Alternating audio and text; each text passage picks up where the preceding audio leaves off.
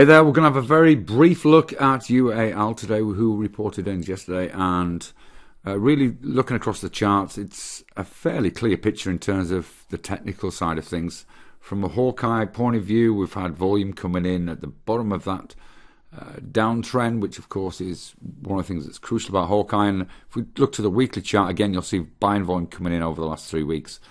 And that turn up of that downtrend, that's going to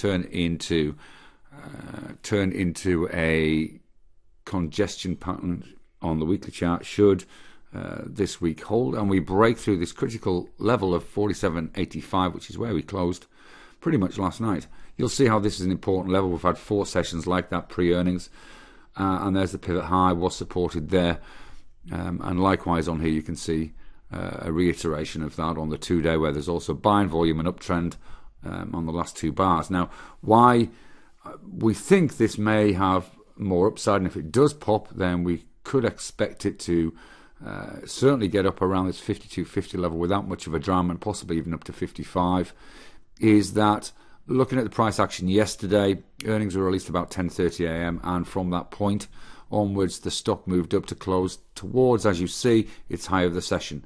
So we think a potential bought call at 52.50 on UAL may be well worth looking at should it break 47.90 in the forthcoming session. And that's what we're looking at today. And that's just one of the trades I'm considering for today. So before we go, if you'd like to see everything I'm considering and see the trades I'm really taking, why not take a trial to my Options Elite alert and training service? That way you can see exactly how I find the best trades that can produce the largest returns whilst keeping the risk low. Just click on the link below and get started today. You'll be glad you did. See you soon.